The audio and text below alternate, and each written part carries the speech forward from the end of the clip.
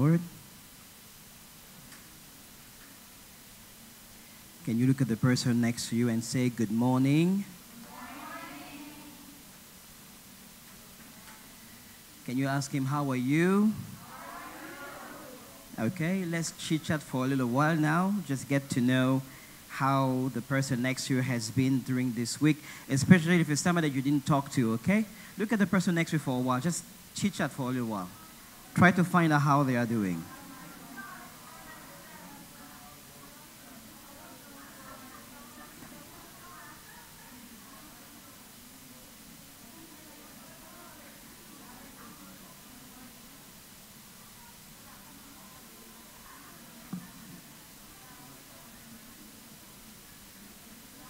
Amen.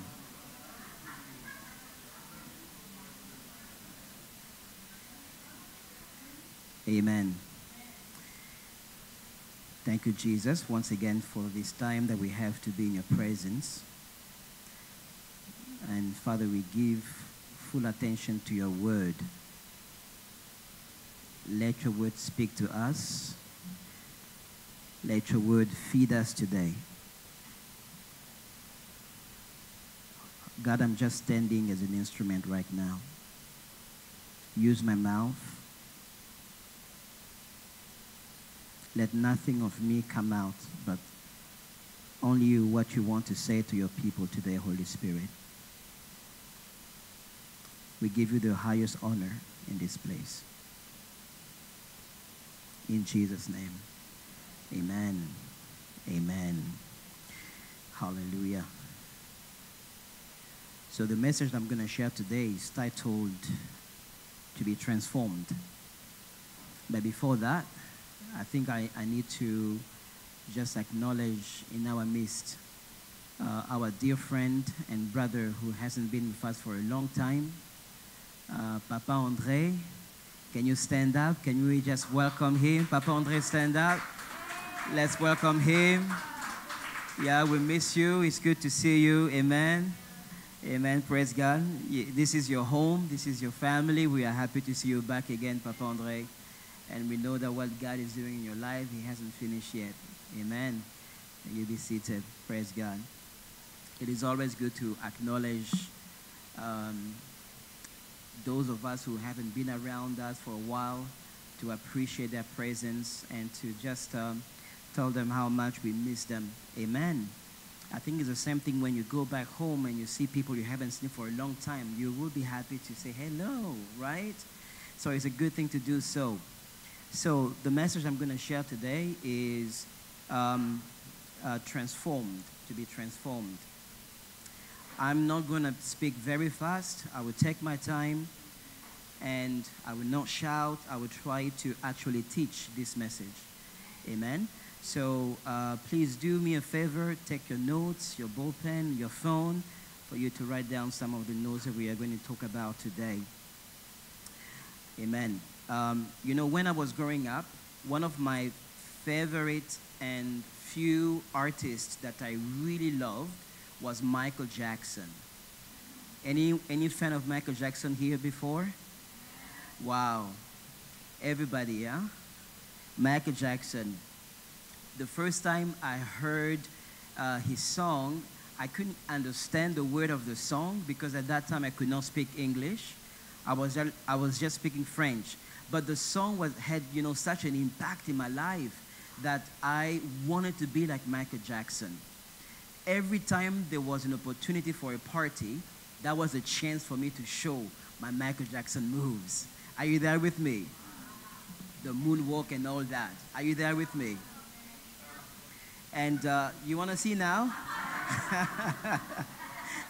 But, you know, it's been like 30. More than 30 years, huh?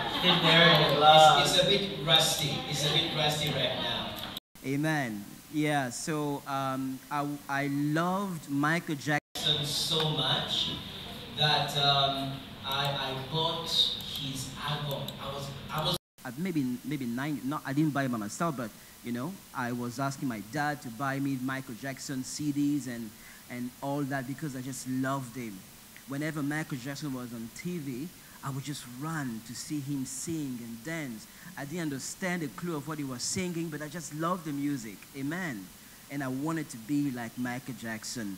I believe many of us here today, we also admired some people and we wanted to be like them, right? Growing up. And the same truth is also for us as believers. The Bible says that we are called to be like Jesus Christ. Amen? We are called to be like Jesus Christ. And God is transforming us. We are growing to be more like Jesus Christ, and God is transforming us in 7 key areas in our lives. There are 7 areas in our lives that God wants to transform us. Are you there with me? And those areas are our spiritual life. God wants to transform our spiritual life. God wants to transform our physical life as well, because he wants us to be healthy. Otherwise, there will not be a need for healing. Amen. We have healing because God wants you to be healthy. And God wants to transform us in our emotion, in our mind, in our relationship, in our finance, and also in our job.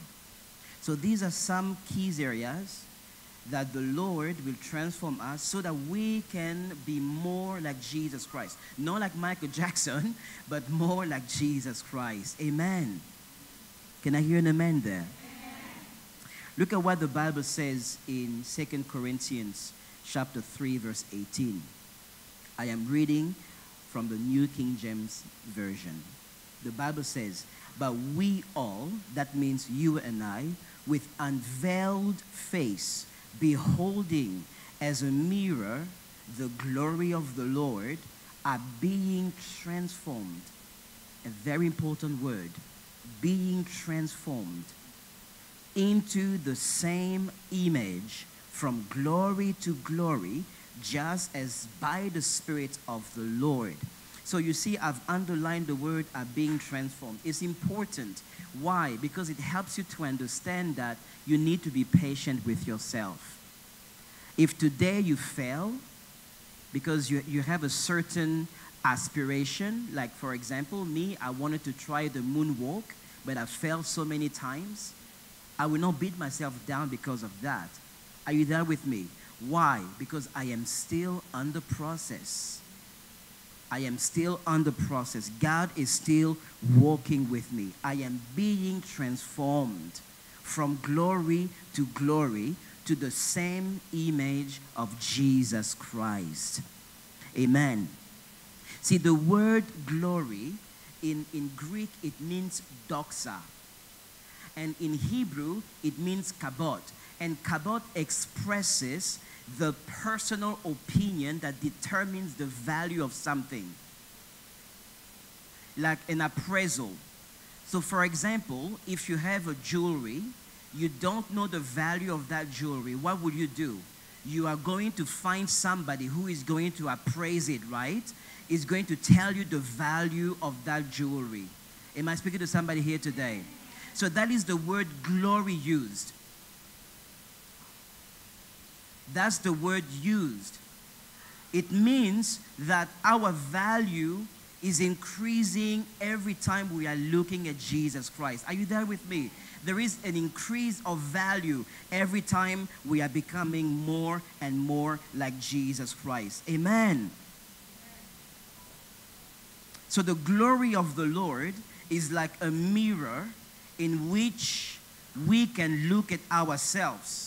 We look at the glory of God in a mirror, and we gradually become like the image we are staring at the glass, at the mirror. That's the goal. That's the objective, to be more and more like Jesus Christ. Your face, your appearance has to fade away, and Jesus must come forth. Are you there with me, people of God? So, To accomplish this, for the believers to be transformed, God gives us 6 elements He uses to transform us. God used 6 elements for transformation. And those elements are coaching. Can somebody say coaching? Learning the truth, new mindset, cleaning the house, honest community, and faith. So these are the elements that God uses to transform us, to change us to a new person, to change us to become more and more like Jesus Christ. Amen. So today I am going to talk about 2 or 3 of these 6 elements that God uses to transform us. So first, let's talk about God uses coaching to transform us. I want to show you a picture here.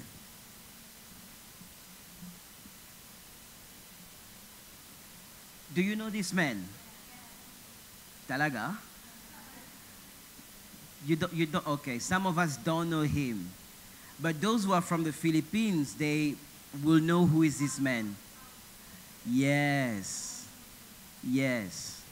But we know, do you know this guy? We know him, right? Can we be together? Amen? Let's, yeah, try to respond to me here. So this is Manny Pacquiao, my brother. No, I'm joking. Manny Pacquiao. Manny Pacquiao is one of the greatest boxers ever.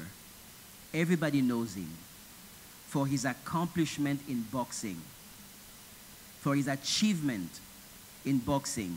Can you go back to the previous image again? But how many of us would know him? Freddie Roach.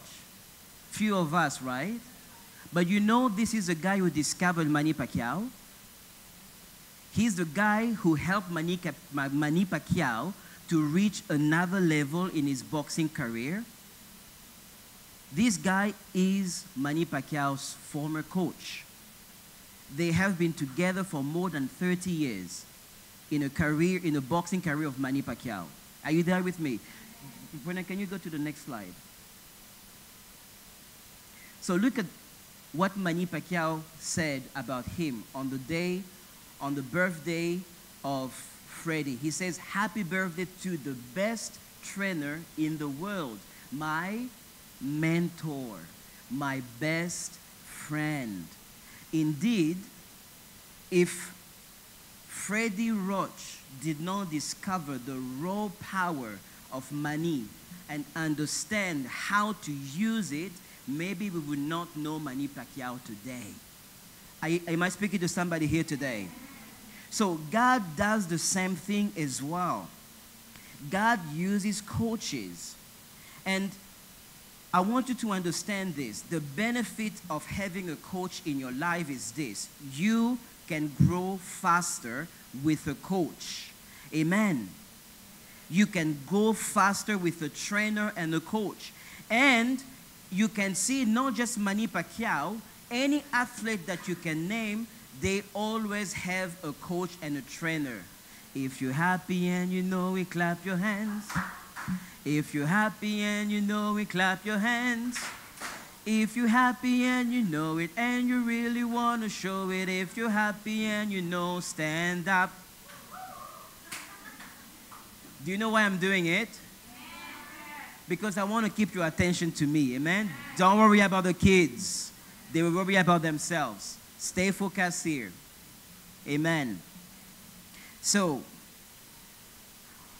all athletes in this world have a coach. All the great athletes, they have somebody who is sharpening their skills. Maybe the coach may not be as skillful as the athlete, but he has the wisdom and the knowledge on how to maximize the skill of the athlete. Are you there with me? So this is what the coach will do. The coach will maximize your strength and minimize your weaknesses. He will capitalize on your strength and help you to know how to maximize your weaknesses. Are you there with me? That is why having a coach and a mentor in your life is so crucial. There is nobody, even in the Bible, who succeeded without having a mentor or a coach. The Bible speaks of Moses. Are you there with me? Did you know that Moses had a coach? Did you know that Moses had a mentor? Hello? You did not know, right? No, his mentor, his coach was Jethro, his father-in-law.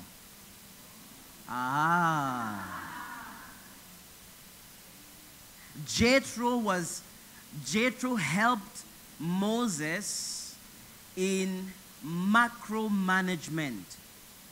Moses was experiencing burnout. He was getting so tired. He did not know what to do. He had to manage more than 2 million people. He himself. Can you imagine that? And Jethro stepped in and said, "No, my son, this is not the right way." Are you there with me? So for you to succeed in your life, and for you to be more like Jesus Christ, you also need a coach. You need a mentor. You need a trainer. You need somebody who is going to sharpen your spiritual skills. Amen. You need someone who can teach you. Amen. Sometimes we don't allow people to teach us, to mentor us because of pride. We think we know it all. Amen. And my mentor, Tata Emil, he taught me to call it acne. Can you say acne? Acne. I forget the acronym in Tagalog, but there is an acronym in Tagalog which means I know it all. Are you there?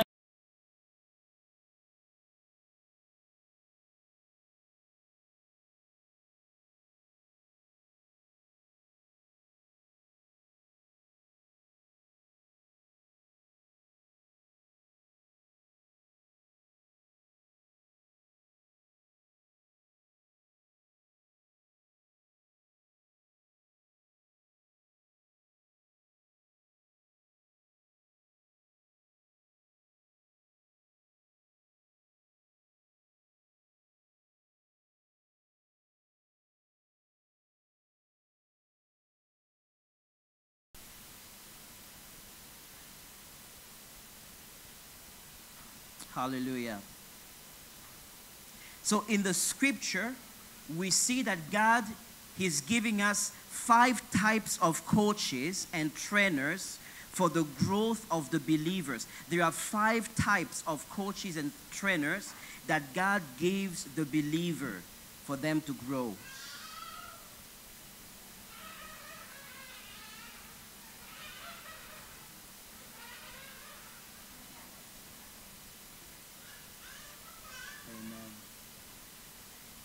Amen. It's just Daphne, don't worry, amen. Ephesians chapter 4, verse 11 to 12. The Bible says, "Now, these are the gifts Christ gave to the church: the apostles, the prophets, the evangelists, the pastors, and teachers."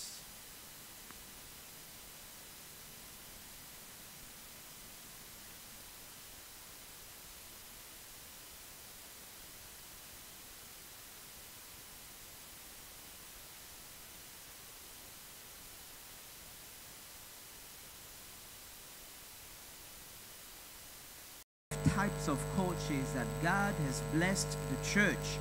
You see, the word says it's a gift. Amen. God has gifted the church with prophets, with apostles, prophets, evangelists, pastors, and teachers. And their duty is to do what? Is to equip the saints. And they are equipping the saints for the saints to do the work of God. Amen.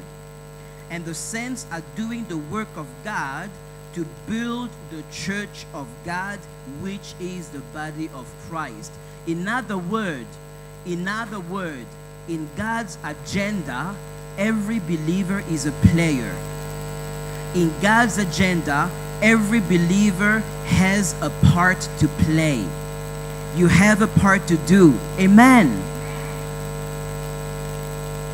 God is not calling us to be idle.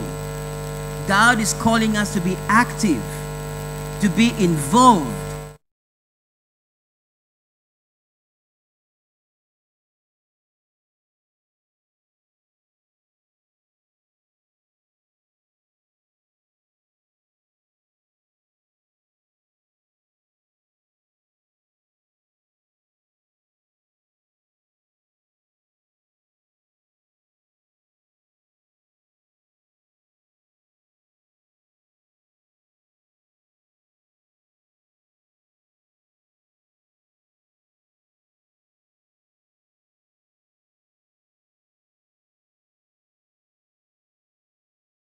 Important. Help me to look at the person next to you and say, you are important. Your role is important. Amen. But we need to allow what God has given us to be used for our build-up. Amen. Hallelujah. So, 2 Timothy chapter 2, verse 2. 2 Timothy 2:2. The Bible says, you have heard from me, teach things that have been confirmed by many reliable witnesses.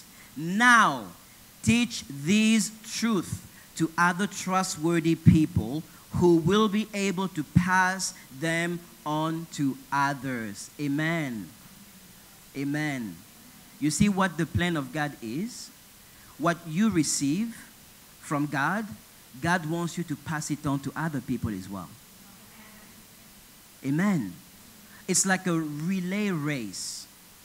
You are running your race with a baton. And you don't need to hold that baton. You have to pass it on. Amen. You know, there are so many believers who have been believers for 30 years, but they do not disciple anyone. Are you there with me? Amen.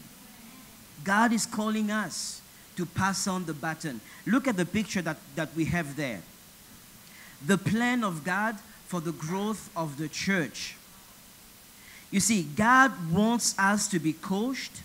God wants us to be discipled so that we in turn can also coach and disciple other people. The commandment of God is still the same. His commandment is to go to all the world and make disciples. Amen. And he says in Matthew 28, is not there, verse 19, all authorities has been given to me. Therefore, go to all the world and make disciples, baptizing them in the name of the Father, the Son, and the Holy Spirit, and teaching them everything I have taught you. Amen. A Christian must be involved in the business of discipleship. Amen. You need to be involved in the business of discipleship. It is not just reserved to the pastors, but it's for every believer. That is why you have the pastors, you have the evangelists, you have the prophets, you have the apostles to equip the saints to do the work of God. Hallelujah.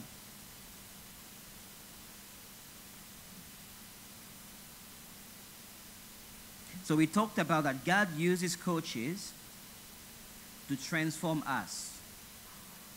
The second point, God uses truth to transform us.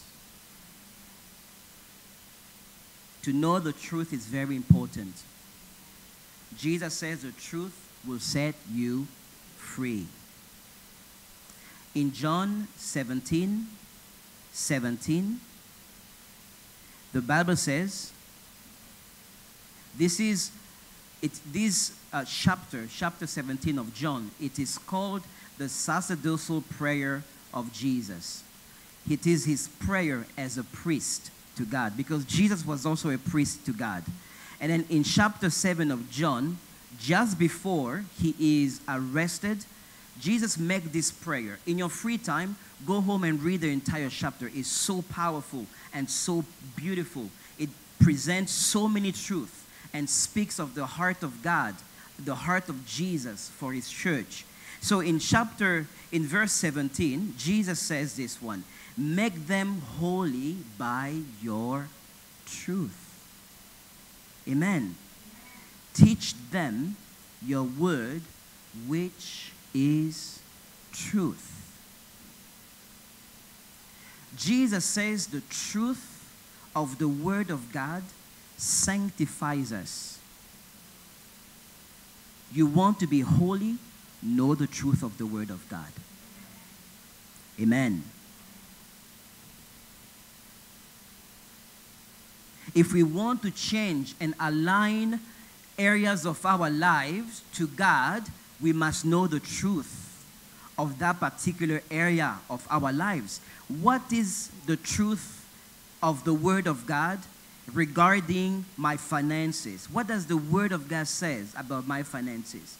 What does the Word of God says about my health or my physique? What does the Word of God says about my spirit? Are you there with me?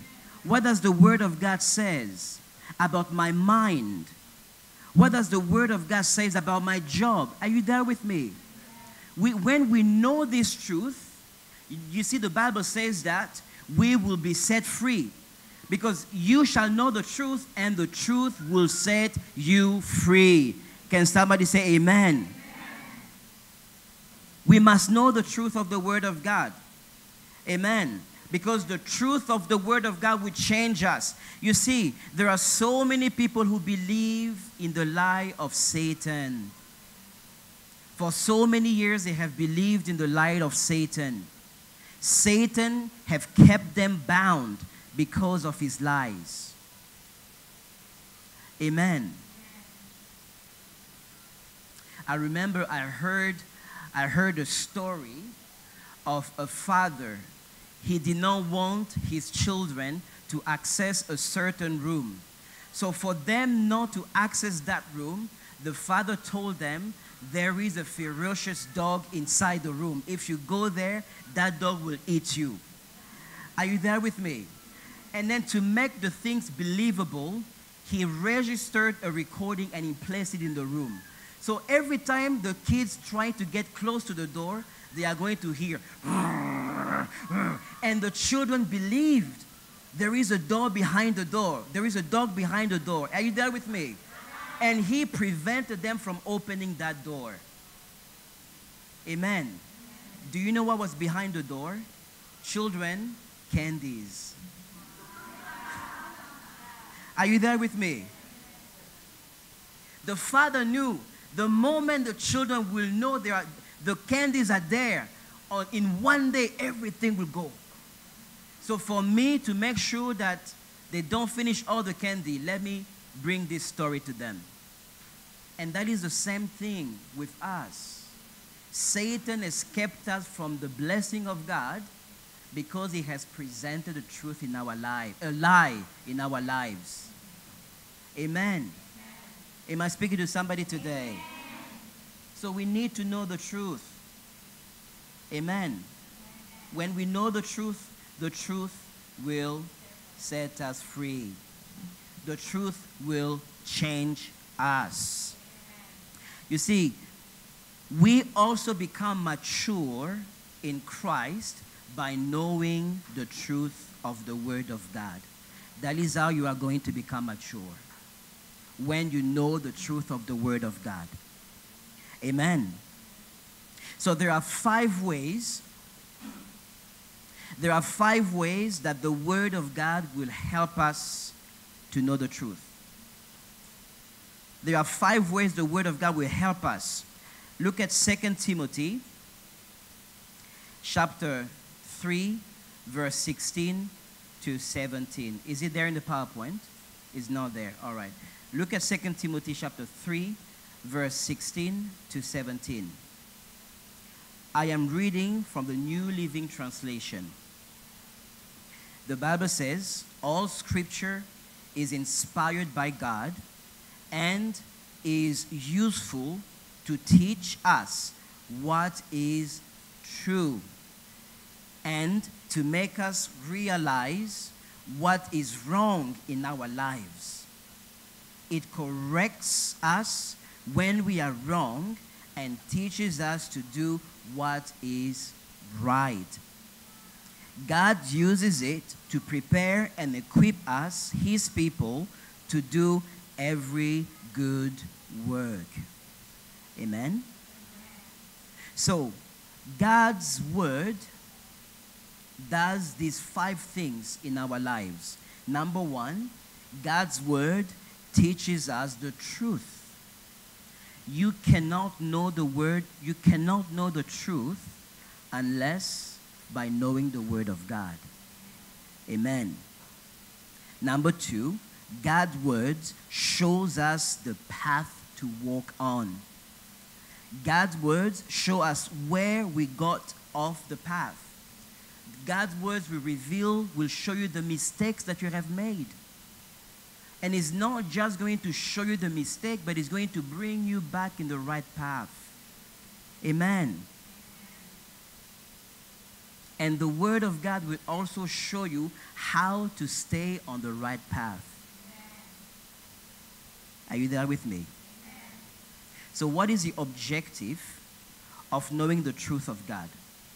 What is our objective? Why do we need to know the truth of God? Ephesians chapter 4, verse 14. Yes, people of God, we need to know the truth of God.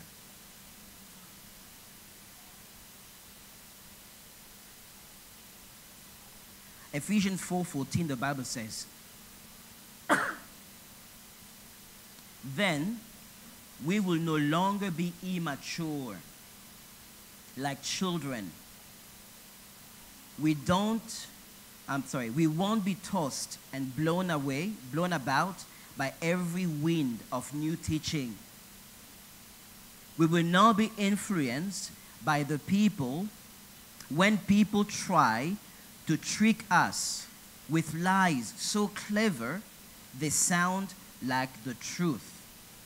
Instead, we will speak the truth in love, growing every way more and more like Christ, who is the head of His body, the church. So what is the objective of knowing the truth? Is to become more like Jesus Christ. Because Jesus is the final goal, is the ultimate goal of the believer. He is that image that we are looking to and that we want to be like. So knowing the truth will help you, will help us every day to be more like Him. I don't want to be like me. I want to be like Jesus. You see, sometimes we say that God loves you the way we are. Yes, He does. But He loves you so much He loves you so much that He doesn't want you to stay the way you are. You know you where you are. Are you there with me? You know yourself, right?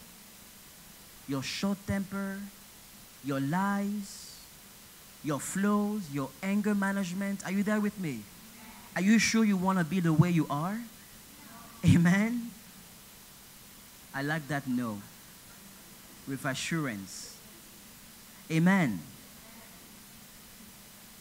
So we need to be more like Jesus Christ. We need to be more like him. Amen. Mahatma Gandhi once said, I will just paraphrase what he said. I can't remember the full quote, but it was something like this. He said that Jesus, I will believe in him, but Christians, I will not. Somebody say why? Oh, okay. I thought I said to myself in my head, why? Okay. Yeah. So the story behind is this. Mahatma Gandhi was very disappointed when he went to South Africa. He was in a community of Christians. What he read in the scripture about Jesus was not translated in the community of Christians. Are you there with me? Jesus is about love. It's about forgiveness. It's about sacrifice.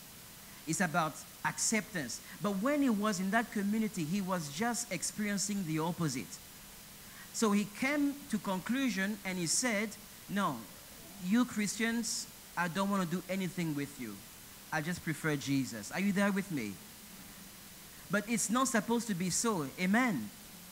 It's not supposed to be so. It's supposed to be when somebody comes to you, because you are a Christian, they don't just see, your name, your title, Christian. They see Jesus through you. Are you there with me? You are not perfect, but they will see Jesus through you. The characteristics of Jesus must come out of you. Jesus is love. Jesus is mercy, is forgiveness. But if you don't show love, no Christ in you. If you don't show forgiveness, no Christ in you. Amen. So the objective is to be more like Jesus. And how can we be more like Jesus? We need to know the truth. We need to allow mentors to guide us. They may not be perfect, but God has appointed them for a purpose. Amen. It's a gift from God for you to be more like Jesus. And the beautiful thing about that is that it's like we are all working together to achieve that image. Amen. And here is point number 3. Very important point. I think I've been speaking about this point. It's the 3rd time now. God transforms us by giving us a new mindset.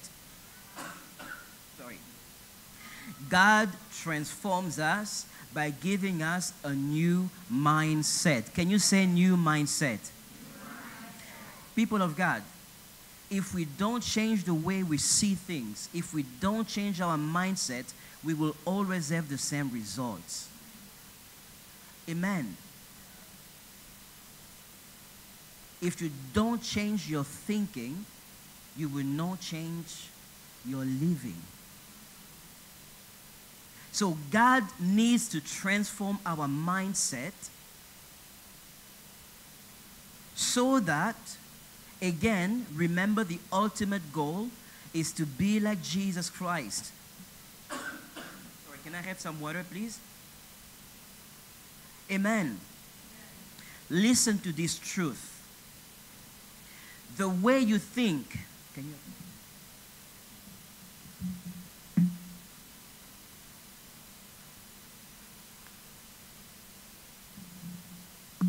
Listen to this truth.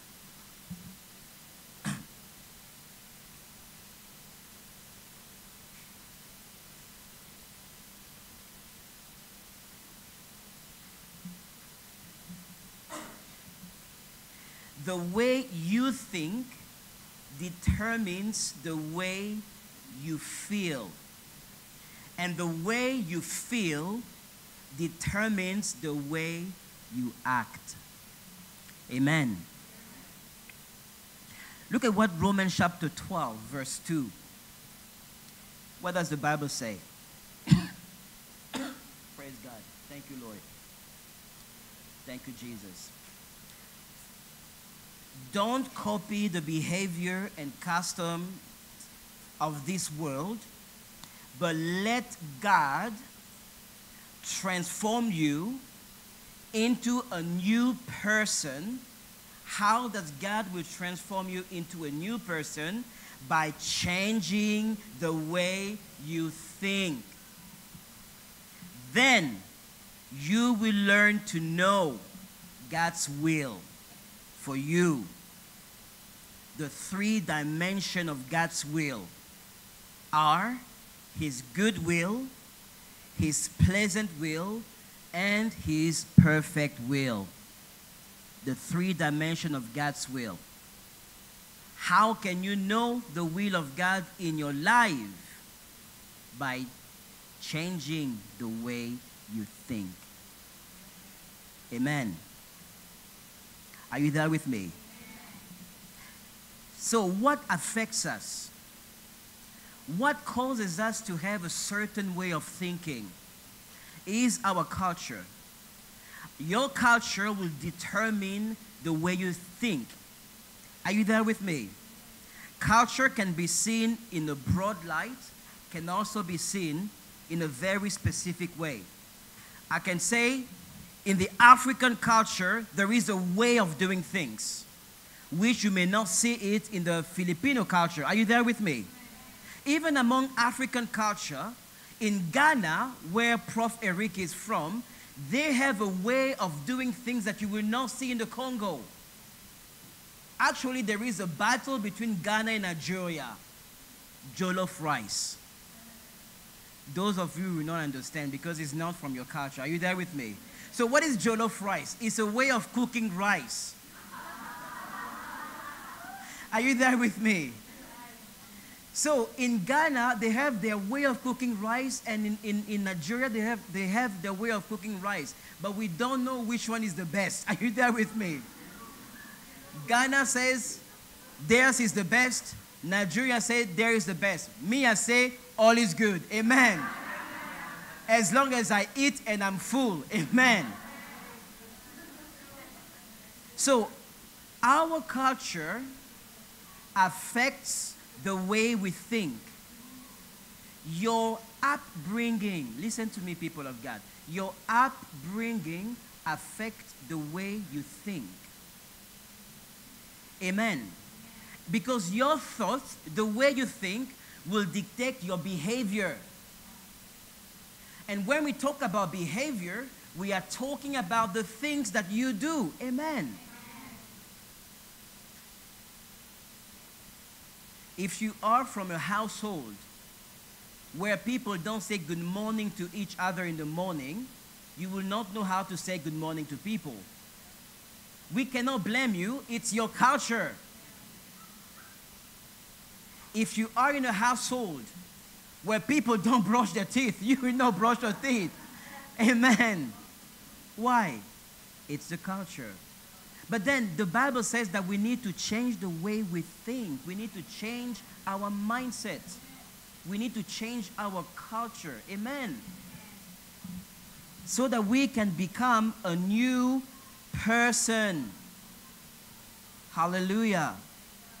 And another thing that affects the way we think is the thing that we give time to. The magazine that you read, the kind of movie you watch, the kind of news you listen to will affect your thinking. If every day you read gossip magazine, you know what you are going to be interested in? Gossip. Jenny Lou, did you hear that? Oh my God. Are you there with me? So we need to be careful on the things that we are reading, because they will shape you. Amen. My daughter Mawe, she loves reading books. She loves reading books. I remember, there are times, I remember she was still little. We would tell her to go to bed and sleep. You know what she would do? She would put the blanket over her head, and she's still reading under the blanket. Are you there with me? And the problem now, it's good to read, but the problem now, she's reading everything that she sees on her way. Are you there with me? But you see, us as parents, We'll tell her, daughter, not this one. Maybe you can read another one. Amen. Why? Because we know what she reads will become her belief system. And what becomes your belief system will become your behavior. Am I speaking to somebody here today? So be careful with what you read. Spend more time reading the Bible. Put away those magazines aside. Read more the Bible. You will know the truth of the Word of God. And that truth will change you. Amen. Am I speaking to somebody here? Sorry. Look at what Ephesians chapter 4, verse 21 to 23. What does the Bible say? Since you have heard about Jesus and have learned the truth that comes from him, throw off your old sinful nature. Give up your old sinful nature. Throw it off. And your former way of life. The Bible says our former way of life is corrupted by lust and deception. Now, verse 23 is a key verse. It says, instead, let the Spirit renew your thoughts and attitudes. Let the Spirit renew your thoughts and attitude. We let the Spirit of God to renew our thoughts. And as our thoughts are renewed, our attitude will also change. It's not the opposite way. Your attitude will not change as long as you have the same mindset. Amen. So what is the goal? What is the goal? Why do we need to have a new mindset? Why do we need to have a change of attitude? Why? Galatians chapter 5, verse 22 to 23. Are you there with me, people of God? The Bible says, but the Holy Spirit produces this kind of fruit in our lives. The Holy Spirit produces this kind of fruit in our lives. Love, joy, peace, patience, kindness, goodness, faithfulness, gentleness, and self-control. Can we look at this fruit one more time? This is the goal, to have a renewed mind. To produce love, joy, peace, patience, kindness, goodness, faithfulness, gentleness, and self-control. Amen. And the Bible says there is no law against these things. Amen. So the goal for us as believers is to produce the fruit of the Spirit. The fruit of the Spirit must be evident in your life. Whether you speak in tongues or not, what is important is the evidence of the presence of the Spirit of God in you. Amen. That's what is important. God wants to build our life. Now the problem is this. What do? We try to change the way we act without changing the way we think. Amen. We try to change our behavior, but we don't change the way we think. You can do it 1 week, 2 weeks, 3 weeks, but because your thought is still the same, you will find yourself going back to that again. Am I speaking to somebody here today? So if you want to change your behavior, you want to change the way you act to be aligned to God, you must start by changing the way you think. Amen.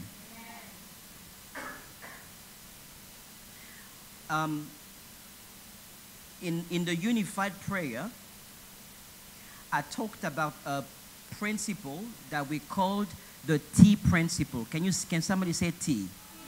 T is like the tea we are drinking. T-E-A.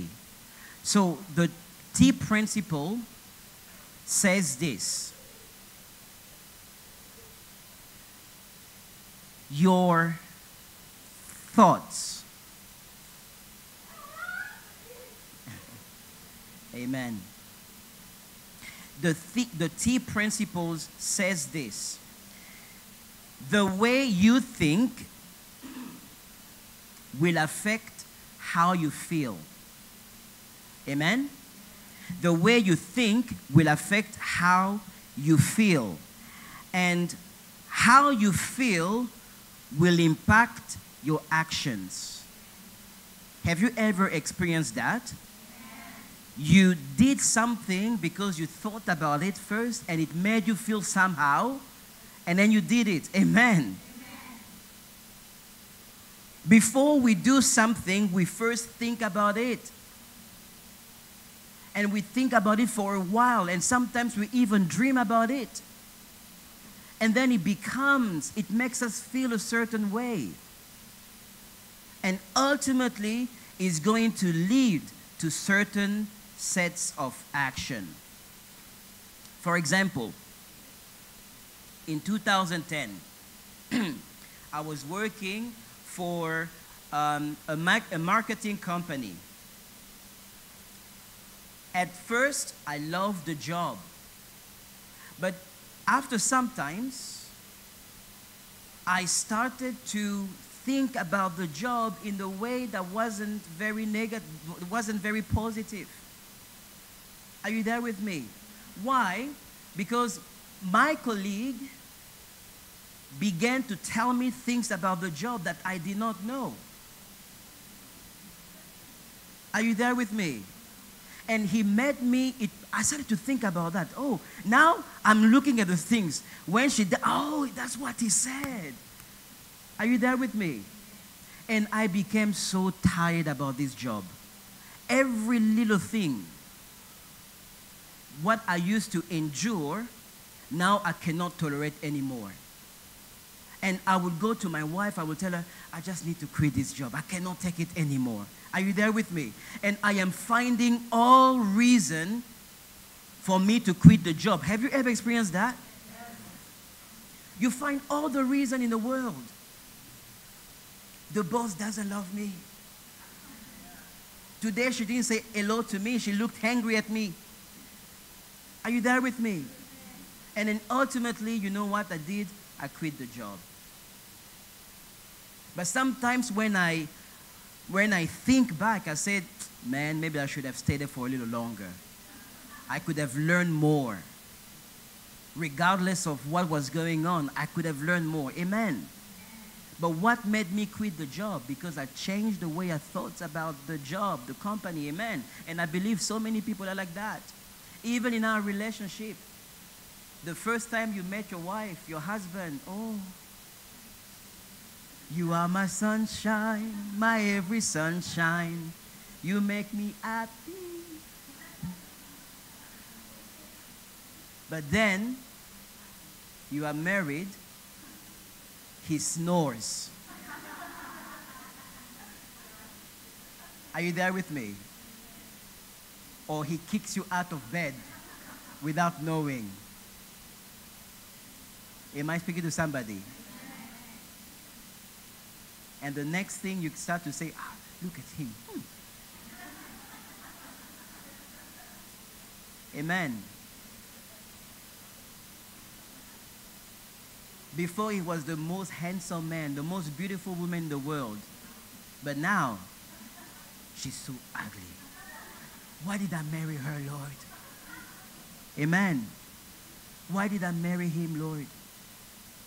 Are you there with me? Yeah, so we start to think about all these things. And then you see, it's going to create a certain feeling inside of us.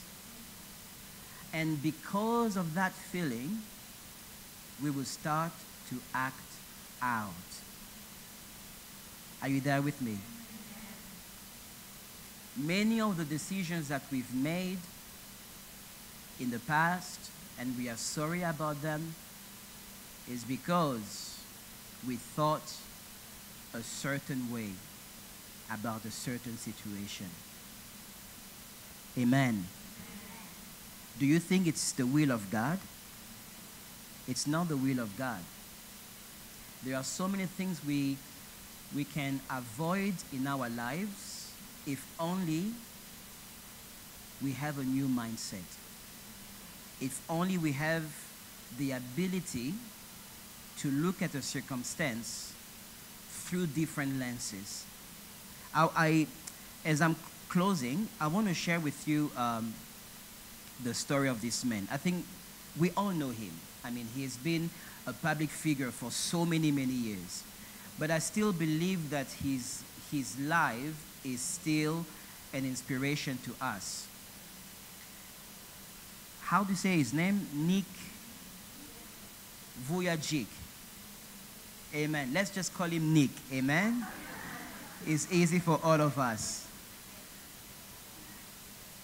So Nick is born in a Christian family. He is born in a Christian family. He has siblings. But him only was born, I should say, without limbs. Growing up, it was so hard for him to accept it. You see, in his personal story, he said at the age of 10, when he was 10 years old, he thought of killing himself. Can you imagine a 10-year-old kid thinking about ending his life? Why? Because of the way he looked.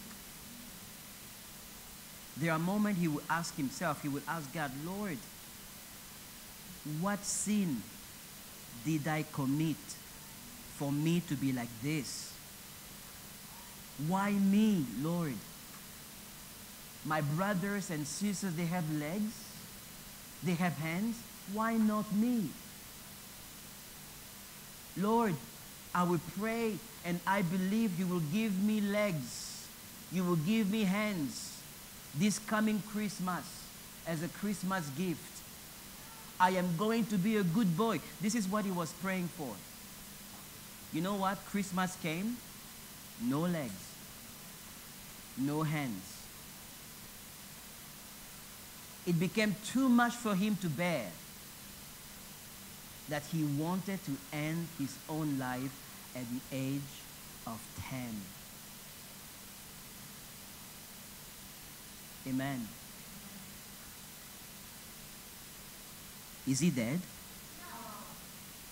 Amen. He is alive. So let's ask ourselves, what has changed about him? Did his circumstance change? No. He's still the same. Still no limbs. What changed in Nick is his mindset. He learned to look at his infirmity not as infirmity, but as a blessing, but as a strength. Are you there with me? I forget, he has a tagline that says, without limits. Instead of saying without limbs, he says without limit. So much so that this man without limbs has done so many things that me, who has 2 legs, have never done and I will never try to do. Are you there with me? For one, surfing, it's not in my agenda. Amen. But his mindset, his mindset. Some of us, we are praying for God to change a situation in our lives. Maybe God is telling you, don't pray to change the situation, but pray to change your mindset. Pray that you will be able to look at this situation with different lenses. Change your glasses. Change your glasses. Am I speaking to somebody here today? Do you want to be more like Jesus Christ? Change your mindset. We are going to sit down and bow our head and reflect on the words of this message today. Can we bow our head?